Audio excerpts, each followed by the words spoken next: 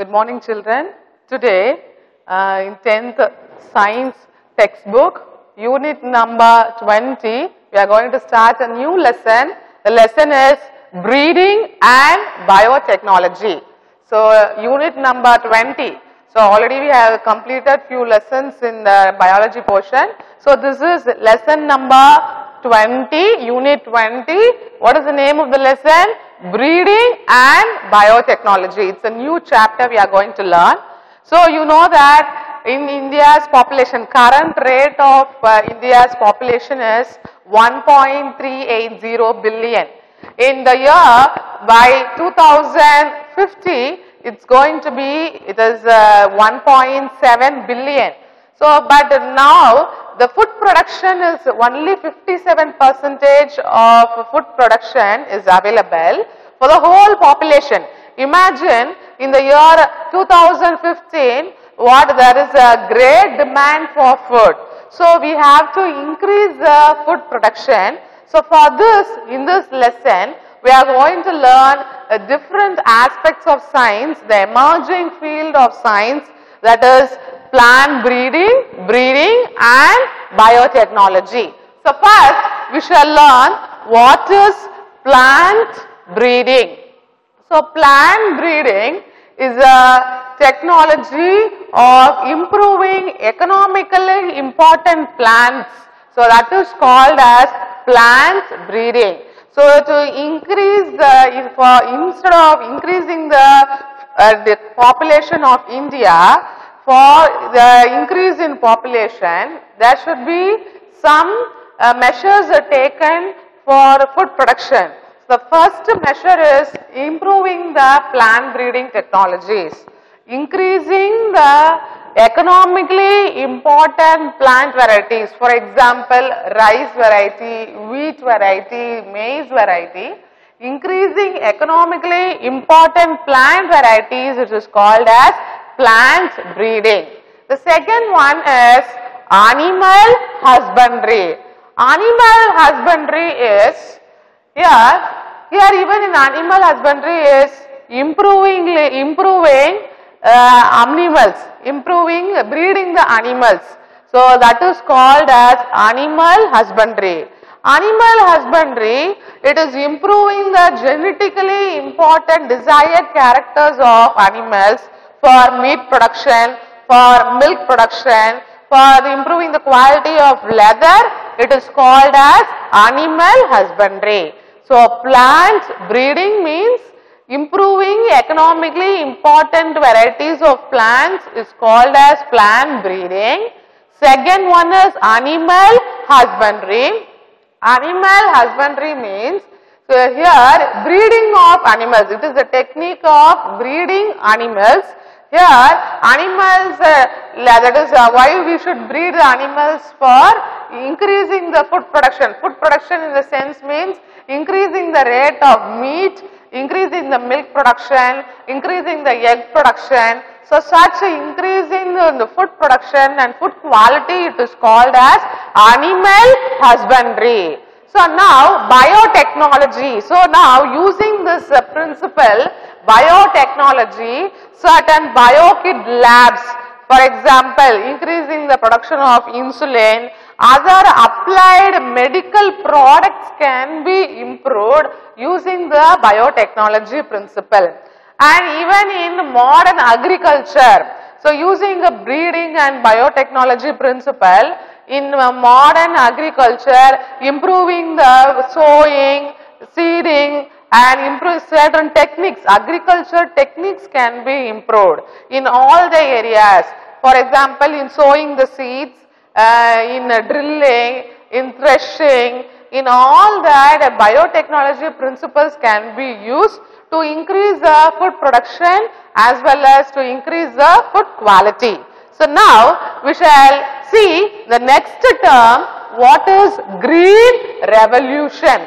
Green revolution is the process of increasing the food production, food production by improving crop varieties under developed condition, under developing countries or developing countries. So that is called as green revolution. So what is green revolution means? Increasing the food production. So because for the increase in population, we need to increase the food production.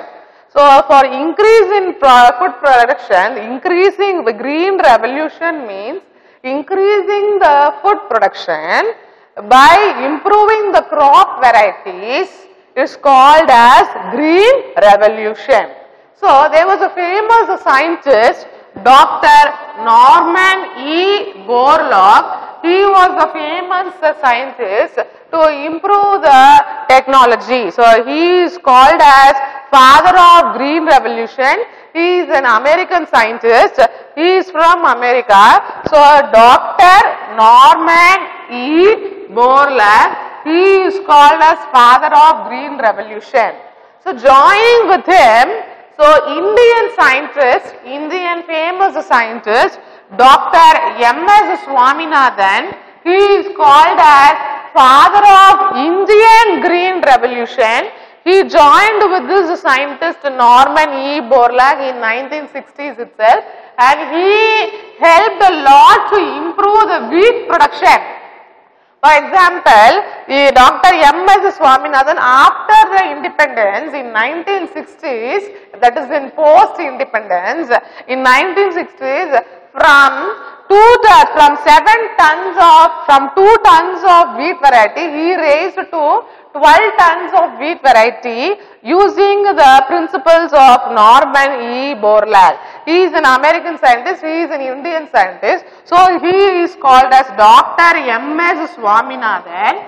He is called as father of Indian green revolution. So what is green revolution? Increasing the food production by improving the crop varieties is called as green revolution. So now what are the works he has done is he has improved certain wheat varieties. So from some tons, that is he is enormous, from 2 to 12 tons he has enormously after his hard work.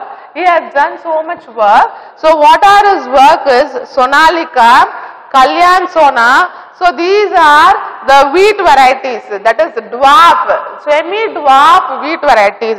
Semi-dwarf means short varieties. Semi-dwarf wheat varieties were developed by Dr. M.S. Swaminathan. What are the varieties are Sonalika, Kalyan Sona. These are semi-dwarf wheat varieties. And next one is IR8. IR8 is semi-dwarf rice variety. So these varieties were eventually produced by Dr. M.S. Swaminathan. So based on his research work, enormous amount of food production was increased. So he is called as father of Indian green revolution. So who is called as father of Indian green revolution is Dr. M.S. Swaminathan. So whose father of green revolution is Dr. Norman E. Borlaug is called as father of green revolution. Indian green revolution is Dr. M.S. Swaminathan. So he has improved some rice varieties. So these Sonalika, Kalyan Sona, these are wheat varieties that was developed from Mexico. And IR8 it is a rice, semi-dwarf rice variety that was developed in India as well as in Philippines in the year 1960. So in the Philippines we have a rice research institute is found in Philippines. So from that area this rice variety was developed. It was developed simultaneously both in India as well as in Philippines in the year 1916. And afterwards, so these are the contributions of Dr. M.S. Swaminathan. So there was a famous scientist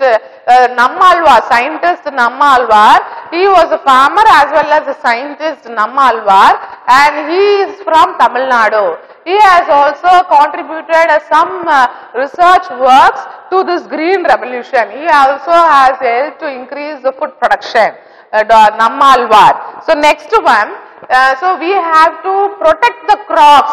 protect the crops from various microorganisms like virus, bacteria and fungi.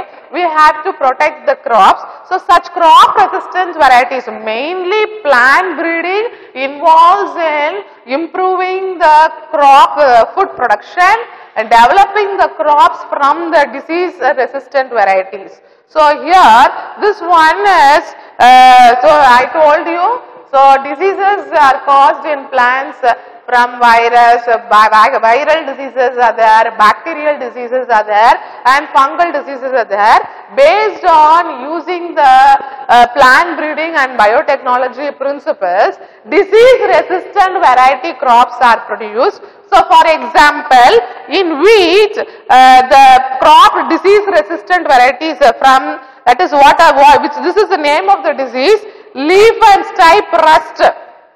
So this disease resistant variety of wheat is produced from this disease, leaf and stipe rust. Second one is cauliflower.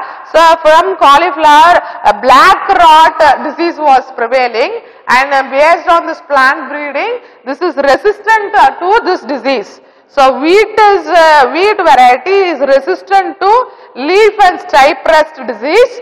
Cauliflower is resistant to black rot disease. Then cowpea is tattapairu. Cowpea means tattapairu. It is resistant to bacterial blight disease. So three different varieties of plants are produced and they are resistant to these diseases. So using plant breeding technology, these three plants are resistant to these three diseases.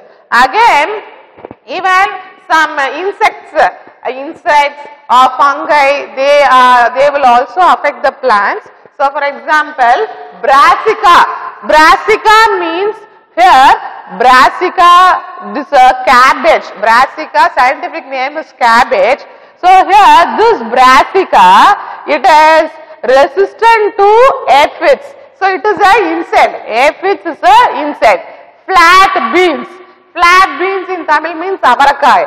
So this flat beans is resistant to fruit borer, fruit and stem borer. So fruit and stem borer means small worms which will make holes in the fruit as well as the stem. So this flat bean is resistant to fruit and stem borer, and lady's finger is also resistant to fruit borer. So borer means making, so this flat bean and lady's finger, they are resistant to fruit as well as stem borer. So borer means making boring, that is making small holes in the fruits. It is called as the small insects which makes holes in the fruits is called as borer. So flat bean and in lady's finger, so they are resistant to fruit and stem borer. So now so far we have seen what is plant breeding, biotechnology, what is animal husbandry, then we learned about green revolution. So now we are going to learn about biofortification. See, the protein content, as there is increase in population, we are in a demand of getting or receiving food production with high protein. Either human beings or in turn even the animals, they are in demand of high proteins. So for this, the crop production should be increased with high protein content, high oil content, high minerals and vitamins content. So now there is a demand of food production, increasing the food production or plant production with the increase in protein content, with increase in oil content and with the increase in all the essential nutrients. So now we are going to learn a new term, biofortification. The new term is biofortification, increasing the plant production with a desired quantity of protein is called a protein, vitamins and minerals is called biofortification. So increasing the plant production with the increase in protein content, vitamin content and mineral content is called biofortification. So such terms will be asked in 2 marks. So define biofortification. So already I told you what are the disease resistant varieties. That is a tabular column that can be asked in 2 marks, as well as this one. So brassica means cabbage plant. So scientific name of cabbage is brassica. So here this can also be asked in 2 marks. So here this definition. Define biofortification. Biofortification means increasing the plant production with increase in protein, vitamin and mineral content is called biofortification. Using this process, biofortification, enormous number of new varieties of plants are produced using the plant breeding technique. So those plants first we shall see. Protina, Shakti and Ratna are maize varieties. Here boys please listen, this can be asked under 2 marks. So what are, this is a lesson back question, what are the plants that is increased in protein content using biofortification? This can be asked in 2 marks and this is a lesson back question. So what are the varieties is Protina, Shakti, Ratna are the 3 maize varieties of plants that is increased due to biofortification. Maize varieties means here the protein content found in the maize is increased. Then Atlas 66. Atlas 66 it's a wheat variety and this wheat variety is also produced using biofortification principle. Then iron rich rice variety is produced. Then vitamin A, already you know that in carrot, pumpkin vitamin A is present, but still increasing the production of vitamin A in carrot and pumpkin, it is produced using this principle biofortification. So vitamin A is increased in carrot, pumpkin. So these 4 points you have to learn for 2 marks, as well as the definition you have to learn for 2 marks. So for define biofortification. So increasing the plant production with increase in protein, vitamin and mineral content is called as biofortification. And here what are the varieties? Protina, Shakti, Ratna are maize varieties. Atlas 66 is a wheat variety and iron rich rice variety is produced using this biofortification principle, and vitamin A content is still increased in carrot and pumpkin. So now we shall move on to the next topic, methods of plant breeding. So in this methods of plant breeding there are different steps. The first one is introduction, second one is selection, third one is polyploid breeding, and fourth one is mutation breeding, and fifth one is hybridization. All this will come under this title, methods of plant breeding. What is the plant breeding? Already I told you, improving economically important plants, that is called as plant breeding. Here there are 5 steps. In that first step is introduction. So introduction is introducing the new varieties from different foreign countries is called as introduction. Here for example, from wheat varieties is introduced from Mexico, that is called as introduction. Here this is called as exotic variety. Exotic variety means a variety that is introduced from foreign country is called as exotic variety, whereas the variety which is introduced in India itself, it is called as indigenous variety. So the first method of plant breeding is introduction. Introduction means introducing a new variety of plant from foreign country, that is called as exotic variety is called introduction. And the second one is selection. Selection is growing a group of plants In that group of plants, desirable plants, that is the plant which has a desirable quality. What are the desirable quality? Means that plant may be giving more production in short time, as well as that plant can be disease resistant. That is called as desirable character or desirable quality. So, first selection, first one is introduction, introducing a new plant variety from any foreign country, it is called as exotic variety. Second one is the selection. So, in a group of plants, a desirable quality of plants is selected. Desirable quality, see, desirable quality means that plant can give more number of fruits or vegetables in short time, or that same plant can be disease resistant. So, resistant to certain diseases. So, such qualities are called as desirable qualities. So, such type of plants are selected. That is called selection. And here, this selection is of three types. The first one is mass selection, second one is pure line selection, and the third one is clone selection. The first one is mass selection.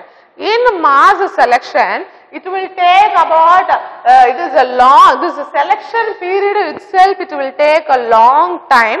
Long time means nearly some 7 to 8 years it will take. The first one, mass selection, is here the plants are grown in a mass. In that plant, desirable quality of plants is selected. And after the desirable quality of plants is selected, that plant will be allowed to grow. That is the second generation of plant. And then after some 7 to 8 generation, a handful of a group of desirable quality plants are selected. That is called mass selection, and those seeds will be given to the farmers for agriculture purpose. So, first one is mass selection. Mass selection means here in a group or in a mass, plants are grown. First they will be growing the plants. In that plants, those plants with desirable quality. Desirable quality means that plant can be resistant to disease and it can be grown fast. It can produce more number of fruits and vegetables. Such type of plants will be selected, and those plants will alone be separately grown in one field, and after some 7 to 8 generations, such plants will be collected, and those seeds from the plants will be given to the farmers for agriculture purpose. That is called as mass selection. And the second one is pure line selection. In pure line selection, it is called, otherwise it can also be called as individual plant selection. Here only one plant is selected. Here group of plants is selected. Here only one plant is selected. That is called as pure line selection. For example, here so some plants will be grown. A plant with a desirable quality, only one plant alone using self-fertilization technique. The plant, one plant, desirable plant alone will be grown, and that plant will be similar. The phenotype and the genotype will be similar. Already you know what is phenotype. Phenotype means physical expression of the character, external appearance of the character.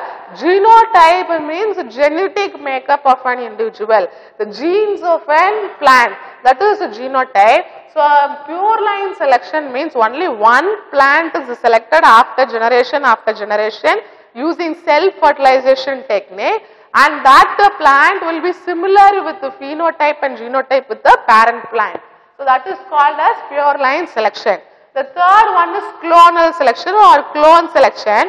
In clone selection, using vegetative methods or using vegetative asexual reproduction or vegetative propagation, the clones will be selected. For example, I will say you an example, bryophyllum. It's a plant in which the vegetative from the leaf tip, the leaf buds will start developing. Those buds will give rise to a new plant, that is called as clone. Using the vegetative parts of the plant. Vegetative parts of the plant means root, stem, leaf. Excluding flower is called as the vegetative parts of the plant.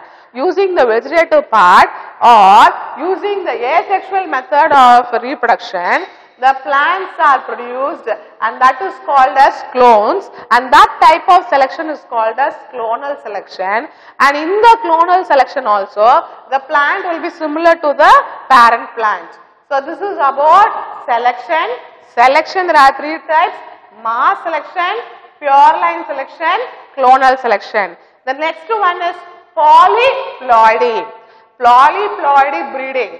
So you know what is diploid. Diploid means an organism is having two set of chromosomes is called as diploid, and the gametes which is having only one set of chromosome is called as haploid.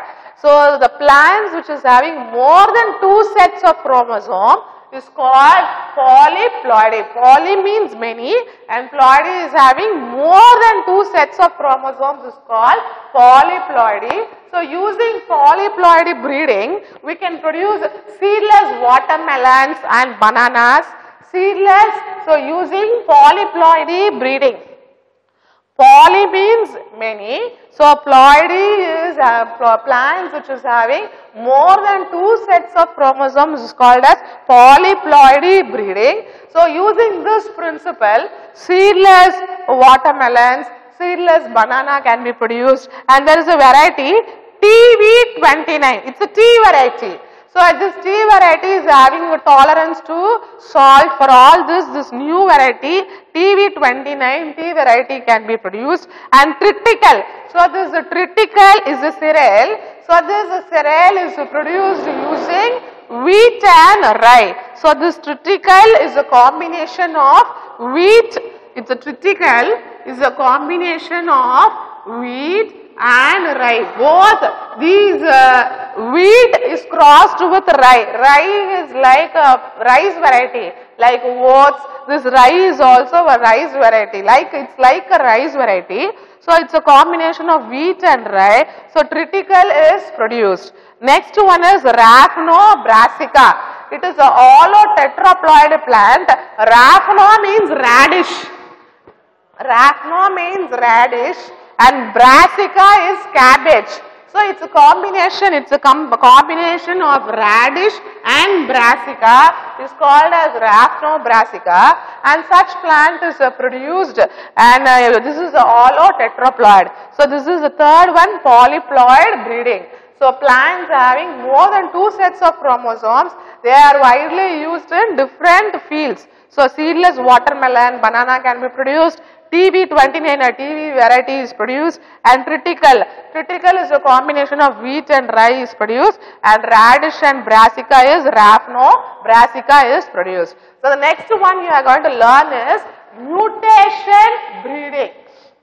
We are going to learn mutation breeding. First we shall see what is mutation. Sudden heritable change in the gene is called as mutation. Some change, but some change in the gene, sudden change. Sudden heritable change in the gene is called as mutation. It leads to some new developed species. So for this mutation breeding is used. So mutation means sudden heritable change in the gene. It leads to genetic variation of the plant. Here the substance which causes mutation is called as mutant. So the substance which causes mutation is called as mutant, and here this mutagen is a substance.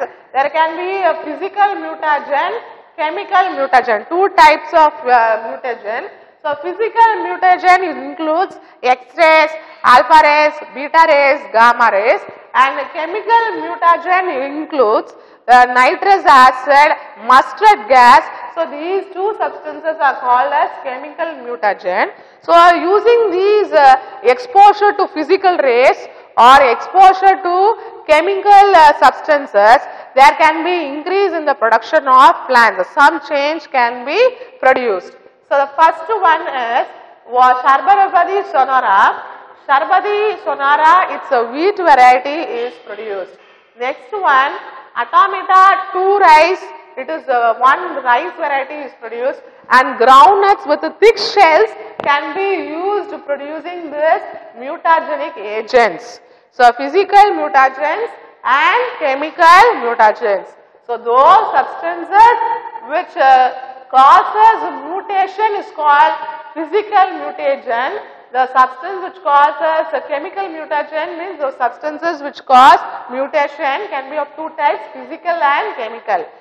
Alpha rays, beta rays, gamma rays, X-rays are called physical mutagen. Chemical mutagens are mustard gas, nitrous acid. So here Sharbarbadi Sonara wheat variety is produced, Atameta 2 rice and thick groundnut shells are produced using mutation breeding. The next one is hybridization. What is the hybridization? Using hybridization, that is plants which is having desirable quality. Desirable quality means resistant to disease, resistant to temperature. For all these such types of plants are collected, and two such desirable quality plants are crossed. That is called as hybrid, and that technique is called as hybridization. Next one is using this hybridization technique, triticale is formed. Already I told triticale is a combination of wheat and rye. So this is a combination is produced. Hybridization. Hybrid means crossing, breeding.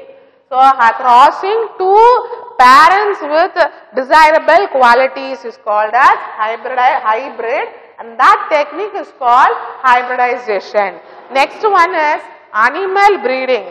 Animal breeding, breed means the plants with desirable, next one is animal breeding. So breeding means animals with a desirable quality. So here breeding technique means the parents, either the male one or the female one, they should have a desirable quality. In animal, desirable quality means increase in milk production, increase in meat production, increasing in the egg production is called as breeding quality. So animal breeding is a technique in which the parents will have desirable quality, and this animal breeding is of two types, inbreeding and outbreeding. Inbreeding means cross made between species or same species, cross made within closely related species is called inbreeding. For example, Isardale is a sheep variety from Punjab and it is a breed within the species. So a breed made within the species. I will say what is the species? Group of similar organisms is called as a species. So inbreeding means breed or cross made within the same species is called inbreeding. Next one is outbreeding. Outbreeding means two different species. For example, male donkey, cross made between male donkey and female horse. This is completely different and this is different. A cross made between male donkey and female horse, a new variety of organism, mule is produced, and this mule, it is stronger than donkey as well as horse. So this is called as outbreeding. A cross made between within the same species is inbreeding.